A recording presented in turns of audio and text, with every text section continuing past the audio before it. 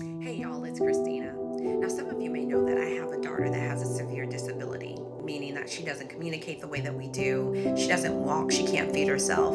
The things that we generally do easily on a daily basis, she's dependent on someone to help her. I remember when she was about 2 years old, I was going through a very difficult and depressed state. And the physical therapist that she had at the time gave me a poem entitled Welcome to Holland by Emily Pearl Kingsley. And in this poem, the author is talking about having a baby, but she describes it like going on a trip to Italy. So she's planned for this trip to Italy. She's learned the language. She has tour books. She knows that she wants to go see the Michelangelo and she wants to ride in the gondola she set. So after months of planning, she gets on the plane. And after hours of being on the plane, it's time for her to get off. And the flight attendant says, "Welcome to Holland." And she says, "No, I didn't sign up for Holland. I signed up for Italy."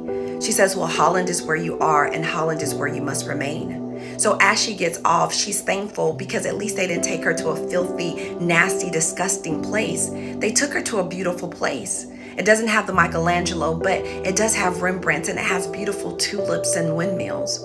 And she understands that if she keeps herself in the mindset of Italy, she'll miss the experience of Holland.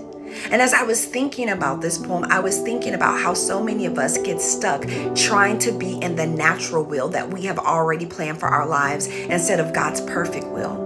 God is saying that I've already predestined beautiful things for you to make you purposeful and make you fruitful for the kingdom of God. But some of us are stuck in what we thought things should look like.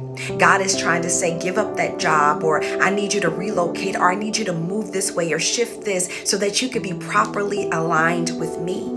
And even though it may look different, even though there may be seasons of difficulty, even though there may be even seasons of pain, God is saying that all things will work together for the good of those who love him and are the called according to his purpose. So God is trying to call some of us up. He's trying to call some of us higher. He's trying to call some of us out. So if you have gotten stuck in the way you think things should look, be open to how God wants to do them. It may not be Italy, but I promise you, even if he takes you to Holland and that's his perfect will, it's going to be beautiful and it's going to be purposeful. Blessings.